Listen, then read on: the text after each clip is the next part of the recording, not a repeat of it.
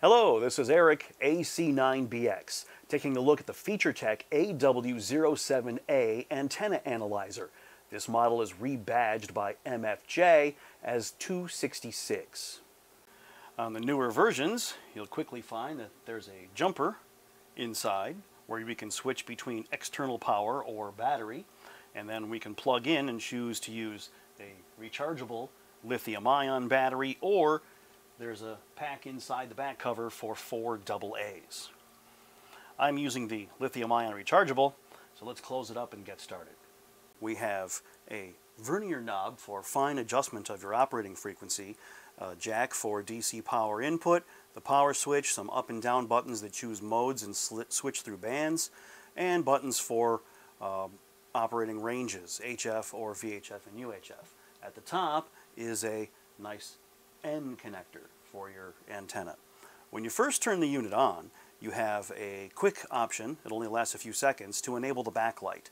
So we'll turn the power on, quickly press the U button, and the backlight comes on. You then have an option on the screen to choose between frequency counter mode or antenna analyzer mode. We'll choose antenna analyzer. We're currently in HF and we're at band A, which has a range that covers 160 meters.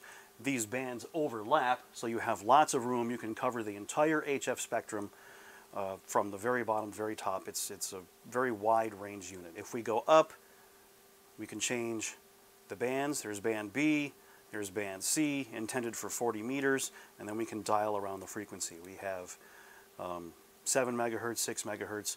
Interestingly, in HF mode, the frequency range is backwards. When we turn clockwise, the frequency decreases. Here's 6.6 megahertz. We keep going clockwise, 5.7 megahertz. In the VHF and UHF mode, clockwise increases.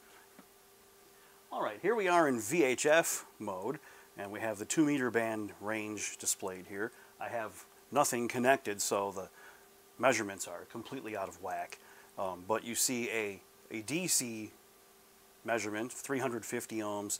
You get an imaginary part, whether it's inductive or capacitive, and the sign will tell you that. If it's plus or minus, you can determine whether your load is inductive or capacitive, the total impedance, and the SWR.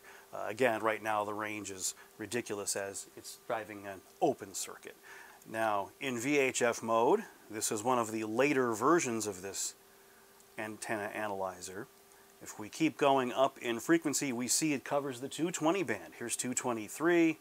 This goes all the way up to approximately 230 and a little bit, 230 megahertz. In UHF, we see it goes up to approximately 510 megahertz, and of course way down to about 380. So here's the 70 centimeter band.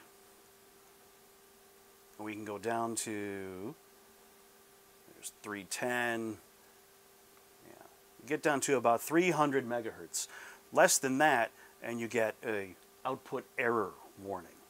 In UHF mode, you do not get impedance calculations, however, only SWR. There you go.